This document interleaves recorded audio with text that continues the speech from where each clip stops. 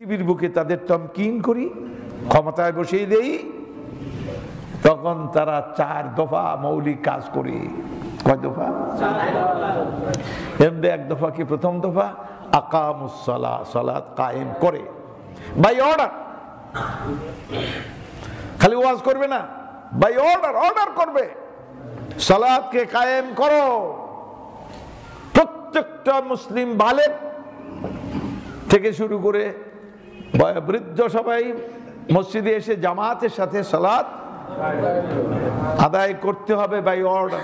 যদি কেউ অমান্য করে, ফুকাহাদের ইখতিলাফ আছে কি কি শাস্তি, তো কমসে কম তার গ্রেফতার করা হবে, তারপরে জেলে দেয়া হবে, তারপরে জেলের মধ্যে নামাজের ট্রেনিং দেয়া হবে। নামাজ পড়ে কিনা অভ্যাস হয়ে গেলে এরপরে ছাড়া দেওয়া, এর আগে না। তাহলে আমাদের জেলখানা তখন কি হয়ে যাব? মসজিদ হয়ে যাব। জেলখানাটা মসজিদ।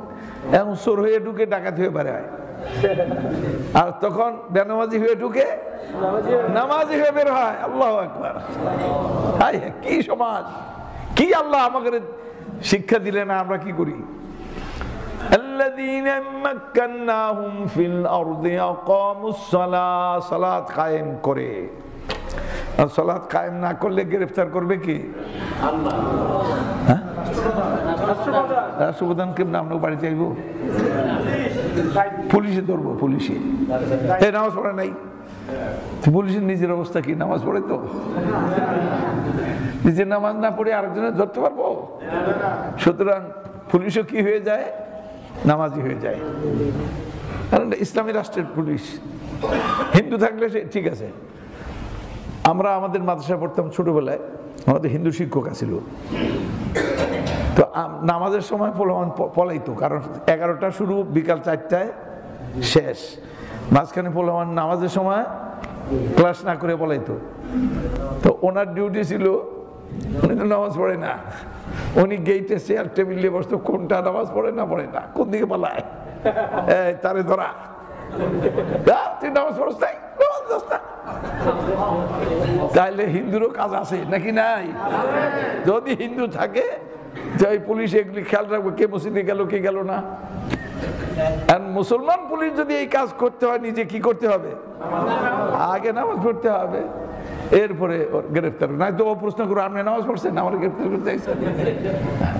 আর যদি হিন্দু ভাই আমি হিন্দু, ও তাহলে তো ঠিকই আছে, রাষ্ট্রের দায়িত্ব আপনি পালন করছেন। এখন বিচার করবো কি? ধরার সরাসরি তো পুলিশ জেলে নিতে পারবো না, বিচার করবে ম্যাজিস্ট্রেট। ম্যাজিস্ট্রেটের নিজের অবস্থা কি? নামাজ পড়ে তো, নিজে নামাজ পড়ে না, আরেকজনের শাস্তি দিব কেমনে? যে 3 দিনের জেল, 1 সপ্তাহের জেল, অমুক দিন পর্যন্ত জেল। জেল দিতে গেলে তাকে নিজে নামাজ পড়তে হবে।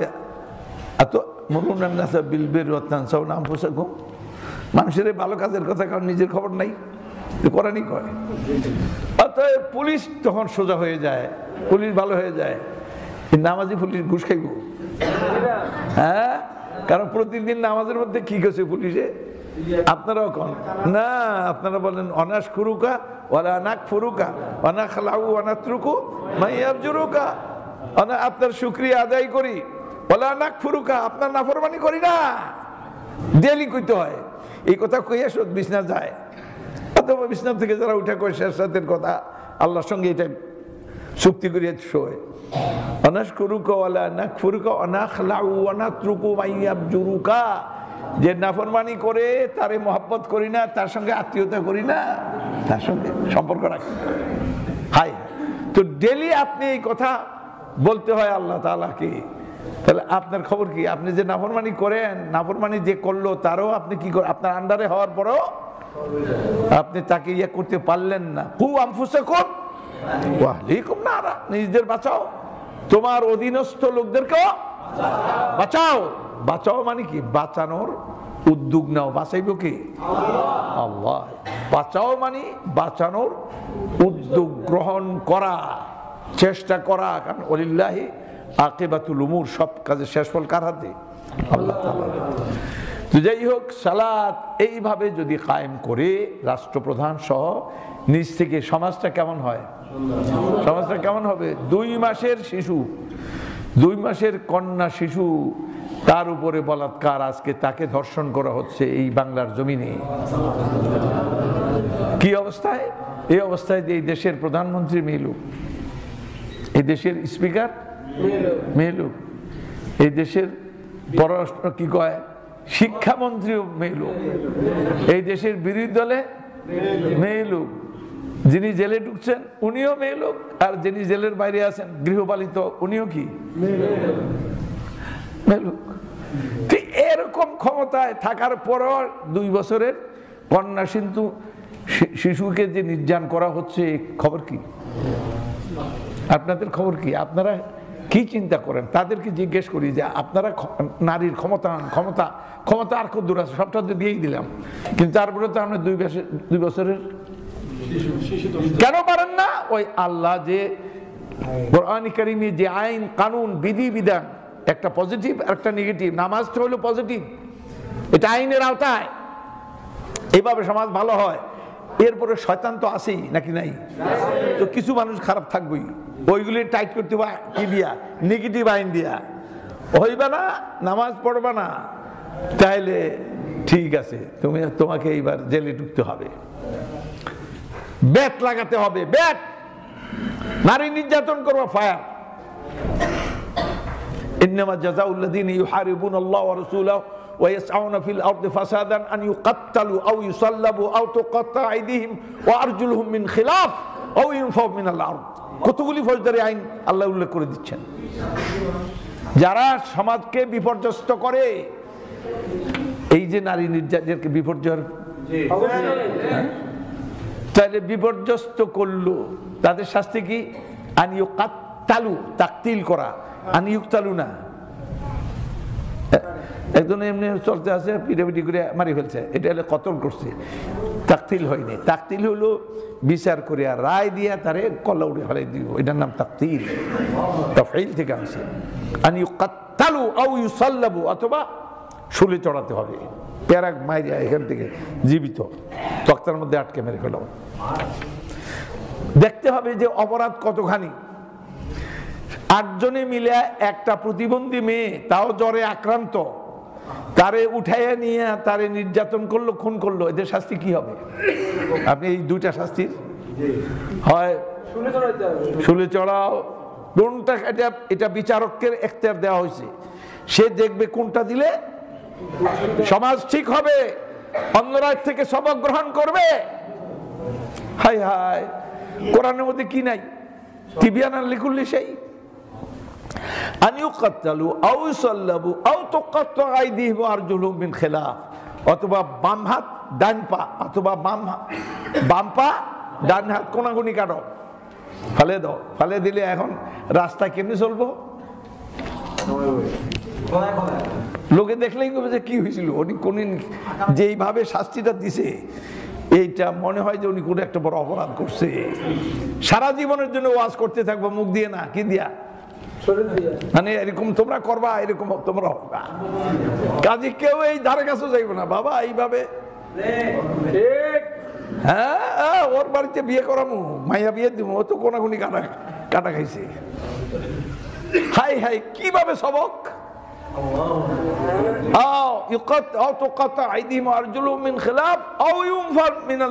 অথবা এখান থেকে খাগড়াছড়ি পাঠিয়ে দিব, ওখানে খাগড়াছড়ি পুলিশ সুপারকে লেখা হবে, স্টেট বলবে যে আপনি নজরদারি করবেন আপনার পুলিশে, ও যেদিন বলবেন যে ও একবার ভালো হয়ে গেছে, দুষ্টামির আর কোনো আলামত নাই, সেদিন ফেরত পাঠাইন, এর আগে লক্ষ্মী বুড়াইতে পারবো না। দেখলেন তামসা কোথায় পাঠাইছে? এটাকে ইনফাও মিনাল আরদ, তারে শহর বদর করে দাও। তাহলে কোন আইন দেয়নি? এই দেশ ঠান্ডা করতে সালাত কায়েম করলে এমনি ঠিক, এমনিই ঠিক। এগুলি আবার 2 বছর 10 বছর, নাউজুবিল্লাহ মিন যালিক। আফসোসের বিষয়, ওই নামাজের মধ্যে কবরে নামার পরে ফেরেশতারা জিজ্ঞেস করে আর পারে না জবাব দিতে, তখন ফেরেশতারা কি কয়? মা তালাইতা ওয়ালা দাঁড়াইতা, বেটা তুই তিলাওয়াত করস নাই, কোরআন পড়স নাই, ওয়ালা দাঁড়াইতা, এই জন্য তুই বুঝলিও না, এই করে জাহান্নামের বাতাস ঢুকে দিব, যাও রিমান্ডে নিয়ে রিমান্ড নাউযুবিল্লাহ মিন যালিক। প্রশ্নের জবাব দিতে পারে নাই। কেন পারে নাই? মা তালাইতা ওয়ালা দাঁড়াইতা, তুই বেটা তেলাওয়াতও করলি না আর বুঝলিও না। আমরা কিতাব দিছি, আমরা অনেক বই পড়ি, কিন্তু মূল কিতাব পড়ি না। মূল কিতাব উম্মুল কিতাব আল কোরআনুল কারীম পড়ি না, আর সব বই পড়ি। এই যে বই মেলা হইতে আছে, কত বই কিনবো, কিন্তু কোরআন কই, কোরআন কই। কাজেই সময় আমার কাছে আর থাকছে না। কত? দেড়টা। ও আচ্ছা আচ্ছা, আলহামদুলিল্লাহ। তো যে সালাত الذين مكناهم في الأرض أقاموا الصلاة وآتوا الزكاة وأمروا بالمعروف ونهوا عن المنكر ولله عاقبة الأمور। মুসলমানদের পরিচিতি, আইডেন্টিটি বলছেন, এক নম্বরে সালাত কায়েম করে, ক্ষমতা পেলে কি কাজ করে? সালাতকে বাই অর্ডার কায়েম করে, আইন বাই অর্ডার কায়েম করবে। মূল জামাত দেশের প্রধান নির্বাহী ইমামতি করবেন, এরপরে লক্ষ্মীপুরে ইমামতি করবে ডিসি, ঠিক আছে, ওই থানা ইমামতি করবে ওসি, এরকম দায়িত্বশীলরা বা অথবা থানা ম্যাজিস্ট্রেট কি বলে, তিনি নামাজ পড়বেন। এদেরকে সেই যোগ্য করে তুলতে হবে। এটা ইসলামী সমাজ। এই সমাজ কি সাম্প্রদায়িক সমাজ? আমার দেশে মূর্খতা ধরছে, ইসলামের কথাগুলি কয় সাম্প্রদায়িক। সাম্প্রদায়িক না। তুমি হিন্দু খ্রিস্টান থাকতে পারে, জোর করে লা ইকরাহা ফিদ্দিন, জোর করে তাদেরকে মুসলমান বানানো যাবে না। তো কি করতে হবে? দাওয়াত দিতে হবে, বোঝাতে হবে। না শুনে কি করা? ওর কিসমত, ওর আমার দায়িত্ব দেওয়া হয়নি। লাস্তা আলাইহিম বিমুসাইতে, তোমার দারোগা বানায় নেই আল্লাহ, দিনের ব্যাপারে দারোগা না।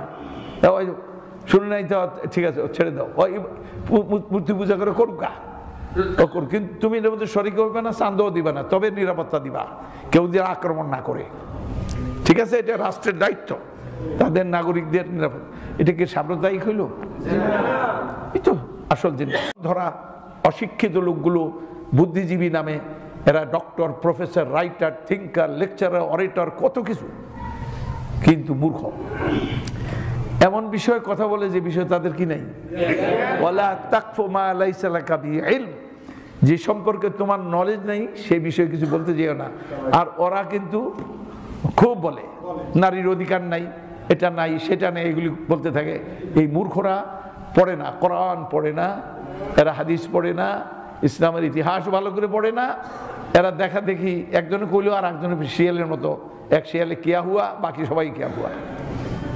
জবাব তো দিতে হবে, কেয়া মানে কি হইল? তো কেউ তো জবাব দিতে হবে, খালি কেয়া হুয়াই কয়। সমস্যা তাদের কাছে সমাধান, ইসলামের কথা শুনলেই কিয়া হুয়া। নাউযুবিল্লাহ মিন যালিক। ইসলাম উদার। ইসলাম কি? উদার। ইসলাম মানবতার দিন। এটা মুসলমানদের দিন না, দিনটা কাদের? মানবতার দিন। ইয়া আইয়ুহান নাস, কোরআনের প্রথম ডাকটা, কোরআন পড়েন। কোরআন পড়লে প্রথম যে ডাক দিছে, কাদের ডাক দিছে? ইয়া আইয়ুহান নাস উবুদু রাব্বাকুম। তে সাম্প্রদায়িকতা কই হলো? এ মানুষেরা, তোমাদের রবের ইবাদত করো। সুবহানাল্লাহ। রবকে আল্লাযী খালাকাকুম, যিনি তোমাদের বানাইছেন। তাহলে এটার মধ্যে কোন অসুবিধাটা হইলো? যুক্তি দিয়েও বলা হলো যিনি বানাইছেন তার ইবাদত করো। তাহলে এটা সাম্প্রদায়িক হলো না, এটা হলো মানবতার দিন। এখন আমি স্কুল বানাইছি বা কলেজ বানাইছি, মাদ্রাসা বানাইছি, আপনাদের পোলাপান এনে ভর্তি করেন, ও তোমরা যারা আসো পোলাপান ভর্তি করো, আমার ক্লাসও জায়গা আছে, সব জায়গা আছে, আসো। কিন্তু দেখা গেল কিছু মানুষের পোলাপান ভর্তি হয়েছে আর কিছু মানুষ হয় নাই, চেয়ার অনেকগুলি খালি আছে। এখন এই যে আমি স্কুলটা করলাম, আমি এখন যদি বেত লাগাই, তো কারে বেত লাগাবো? যে ভর্তি হয়েছে, নাম নিমুক আর হাজিরা দেখ মুখার ভর্তি হয়েছে, তারা দিয়ে বেত লাগাম হয়ে তুই পড়াশ নাই খা। কিন্তু রাস্তাঘাটে পড়া পড়ে ABCDও পারে না, বেত লাগা। জি না, ইসলাম এটা কয় না। এলো ভর্তি হয় নাই, মানে ও হিন্দু রয়ে গেছে, ওরে কইছিল এখানে ভর্তি হ। কারণ নবী সাল্লাল্লাহু আলাইহি ওয়াসাল্লাম যখন দিন ইসলাম নিয়ে আসছেন তো দিন প্রচার করছেন হিন্দুদের মধ্যেই। কাদের মাধ্যমে? তো হিন্দু। কেমনি হিন্দুর মূর্তি পূজা করতো? আল্লাহর ঘরে কি রাখছিল? সব কিছু রাখছিল। তাহলে নবী সাল্লাল্লাহু আলাইহি ওয়াসাল্লাম তো তাদের কাছে তো বোঝা গেল যে তোমরা যারা আজকে অমুসলিমরা আছো তোমাদের জন্যই তো দিন আসছিল। কিন্তু যারা স্কুলে ভর্তি হয়েছে মুসলমান ভর্তি হয় নাই, হাজিরা আমরা তাদের টানতেছি না। বুঝে আসছে? সুতরাং দিন সাম্প্রদায়িক না, সাম্প্রদায়িক ওরা। ওরা কি সাম্প্রদায়িকতার নামে জনগোষ্ঠীকে ভাগ করে এরা এই দল, এরা এই দল, এরা হারাম, এরা জায়েজ, এরা আমাদের বন্ধু, এরা আমাদের দুশ্মন, এগুলি কয়ে সমাজের কি করতেছে। আর মসজিদে যখন আসলেন তখন কি ডিভিশন আছে? এখানে সব মুসলমান ঢুকো, মুসলমান মানে ঢুকো, খোলা আছে সবার জন্য। যদি তুমি আলাদা হয়েও থাকো, আসে ঢুকা আজকে নাম লেখাও, সব এক হয়ে যাও। কুনু ইবাদাল্লাহি ইখওয়ানা লা তাবাগাজু ওয়ালা তাহাসাদু ওয়ালা তাদাবারু কুনু ইবাদাল্লাহি ইখওয়ানা। তোমরা একের প্রতি অন্য হিংসা করো না, ঈর্ষান্বিত হইও না, তো রাগান্বিত হইও না, আর কারো উপরে কেউ জুলুম করিও না। হে আল্লাহর বান্দারা সবাই ভাই ভাই হয়ে যাও। কে কইল? আর এই ভাই ভাই হয়ে গেলে বাংলাদেশের নাগরিকরা যখন সব পরস্পর হিংসা বিদ্বেষ এগুলি যদি বাদ দেই, তাহলে আমরা দেশটা ভালো না খারাপ? জাতি সংহত মজবুত, সীসা ঢালাইকৃত মজবুত। অন্যরা আমাদের উপরে কথা বলতে মাতবরি করতে সাহস পাইব না। ওর বাবা এরা সবাই এক হয়ে যায়, আমরা কেয়া হুয়া কইলেই এরা কি হইল খবর জবাব দেয়, আমার সঙ্গে কেয়া হুয়া করে না। তাইলে এরা এরা জাতি ঐক্যবদ্ধ, সলিড, সংহত। কুনু ইবাদাল্লাহি ইখওয়ানা, আল্লাহর বান্দারা তোমরা কি হয়ে যাও? ভাই ভাই হয়ে যাও। এটা ইসলামের শিক্ষা।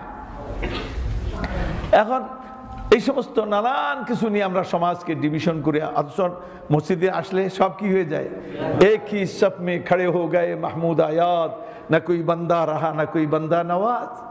আল্লামা ইকবাল বলেন, এক লাইনে দাঁড়িয়ে গেল ভারতবর্ষ 17 বার আক্রমণকারী মহা দিগ্বিজয়ী বীর সুলতান মাহমুদ আর তার গোলাম ভৃত্য, তার নাম আয়াত। সে কোথায় দাঁড়ায় আছে? এক লাইনে শুধু নয়, ইমাম আবার একামত দিলে কয়, কি কয়? তারাসু সীসা ঢালাই করে দাঁড়ান, 2 ইটের মাঝখানে সিমেন্ট দিয়া। আর এখানে সিমেন্ট দিয়ে পোষাইব না, সীসা ঢালাই, এটা গরম করো, গলাও, মাঝখানে ঢেলে দাও। এরকম বুনিয়ানুম মারসুস বলা হয়েছে কোরআনের ভাষায়, মারসুস, শিলা ঢালাই দিত। তাইলে গোলামের আর মালিকের দুইজনের এক্ষণে কয়ে পায়ে পা মিলান, কাঁধে কাঁধ মিলান, মাঝখানে ফাঁক থাকলে ওটা সীসা দিয়ে কি করেন? আমাকে তো খবরই নেই। ইমাম একামত করছে, ইমাম আল্লাহু আকবার, মাঝখানে যে জাহান্নামে যায়, জান্নাতে গেল, কে কি গেল, ইমামের কোনো দায়িত্ব নেই, চাকরি পায়, বেতন পায়, আর না আল্লাহু আকবার, বাস, তার দায়িত্ব শেষ। কায়েমুর কথা, কায়ম কথা। আপনার মসজিদ মনে হয় একটু ভালো মনে হয়, আলহামদুলিল্লাহ। এগুলি আস্তে আস্তে হবে। খবরও নাই না ইমাম ইমাম মনে হয় তার খালি খালি চাকরি পোষাইলি হইল না। আপনার দায়িত্ব একামতের পরে সালাত, একামতে সালাতের কত কত দিক, এইগুলি সুন্দর করে সালাত কায়েম করতে হবে সমাজে। এই সালাত কায়েম করলে আল্লাহর রহমত এই সমাজের উপরে কি বর্ষিত হবে। এই সমাজের নিরাপত্তার দায়িত্ব আল্লাহর। কত রকমের কথা বলা হয়েছে। আল মুসলিম আখুল মুসলিম, মুসলমান মুসলমানের ভাই। লা ইয়াজলিমুহু ওয়ালা ইয়াহকিরুহু ওয়ালা ইউসলিমুহু, সে তার উপরে জুলুম করে না। ওয়ালা ইয়াহকিরু, তাকে অপমান করে না। ওয়ালা ইউসলিমুহু, দুশ্মনের হাতে তারে কি করে না, সুপর্দ করে না। সে পাশে দাঁড়ায়, ভাই মুসলিম। তাহলে এগুলি কই গেল? এই শিক্ষা কই গেল? নামাজ আনুষ্ঠানিকভাবে আমাদেরকে সেই শিক্ষাটা দেয়। তাহলে ইমাম সাহেব নামাজ কায়েম করুন। এখন জামাত করতে গেলে কি লাগবে? নামাজ জামাতের সাথে কায়েম করবেন, তাহলে ইমাম লাগবে না? ইমাম কারে বানাই দিব? চৌধুরী বাড়ির মূল চৌধুরী এসে নামাজ পড়িব। এটা চৌধুরী বাড়ি মসজিদ, জি না, এখানে চৌধুরীগিরি করবো কে? যার ইলম আছে, যার তাকওয়া আছে, যার পরহেজগারি আছে, যার দ্বীন আছে এবং যার ইলম আছে, সে এখানে কি করবে? তার হক। এখানে চৌধুরীর হক নাই। চৌধুরীর উপরে ফরজ হয়েছে মসজিদ বানিয়ে দেয়া, কিন্তু ইমামতি করা চৌধুরীর। হ্যাঁ, যদি আবার এটা হয় তো চৌধুরী নামাজ পড়াইব, হক তার বেশি, কারণ মসজিদ করছে সে, ইমামতি করবো সে, তার বেশি হক। ডিভিশন যাতে না হয়, তাহলে ইমাম সাহেব জ্ঞানী হবেন, মুত্তাকি হবেন, পরেজগার হবেন, নামাজি হবেন, বাড়িতে পর্দা আছে, হালাল হারাম বেশি চলেন, যেখানে সেখানে দাওয়াত খান না। হুজুর দোয়া করেন আল্লাহ তারে বেহেশত পাঠিয়ে দিয়ে, ও নামাজও পড়ে না কিন্তু দোয়া করে দিচ্ছে বেহেশত পাঠিয়ে, কারণ উনি চাকরি করে বেতন পাই। তুই নাউজুবিল্লাহ মিন যালিক। কেমন আছিল লোকটা? কেমন আছিল? কেমন আছিল? কালে ভালো আছিল। ফাজলামি করার আর জায়গা পান না। এগুলি কি করলেন আপনি? হ্যাঁ, এটা স্বতঃস্ফূর্তভাবে মানুষের রাস্তা দিয়ে যায়, কয় লোকটা ভালোই আছিল। লোকটা কি ছিল? একটা ভালো মানুষ চলে গেল।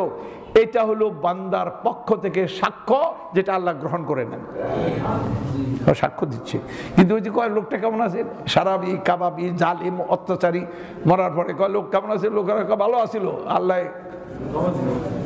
আল্লাহ কে বুঝে ভালোই। নাউজুবিল্লাহ মিন যালিক, আউযুবিল্লাহ। এগুলি খবরদার থেকে দূরে থাকতে হবে, এগুলি না। এরপরে ইমাম সাহেব নামাজ পড়াবেন, ইকামত হলো, ইমাম সাহেবের দায়িত্ব হলো পিছনে ফিরে তাকাবেন। এরপরে কাতার সোজা করবেন। আমাদের দেশে কয় কাতার সোজা করুন, মোবাইল ফোন বন্ধ রাখুন। কে কয়? মুয়াজ্জিনের। এই ফাইজলামি দরকার নেই, মুয়াজ্জিনের এটা দায়িত্ব না।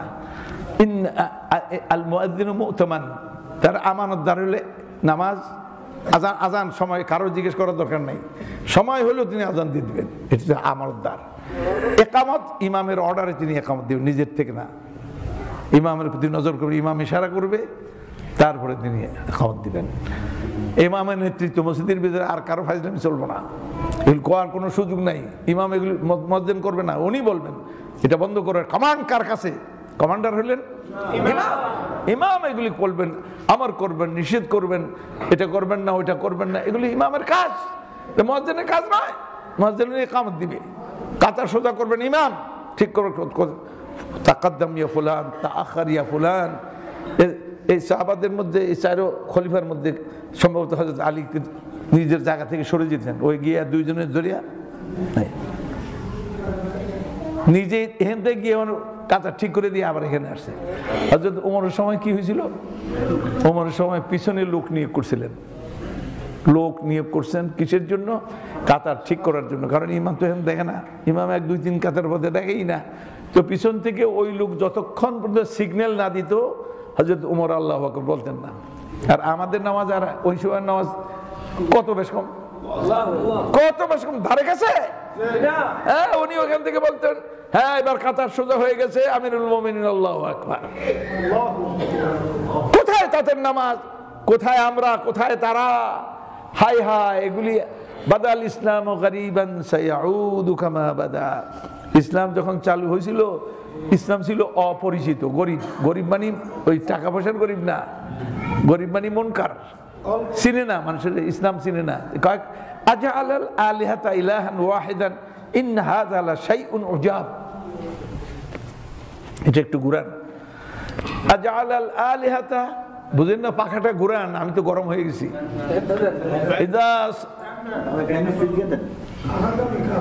সুবহানাল্লাহ, সুবহানাল্লাহ। হ্যাঁ ঠিক আছে, বাকিদের প্রয়োজন হলে ঘুরান। আমি গায়ের জোরে বক্তৃতা করছি, এই জন্য সব ঘুরিয়ে দেন না, এটা বলবো না। হ্যাঁ, আমারটা আমি বলতে পারি। সুবহানাল্লাহ। তো কি বলছিলেন? হ্যাঁ,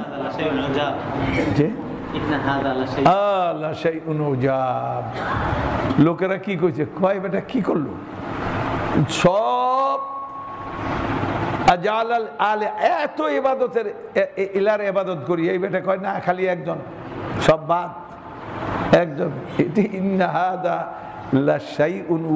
এ বড় অবাক করার কথা, কইল কি?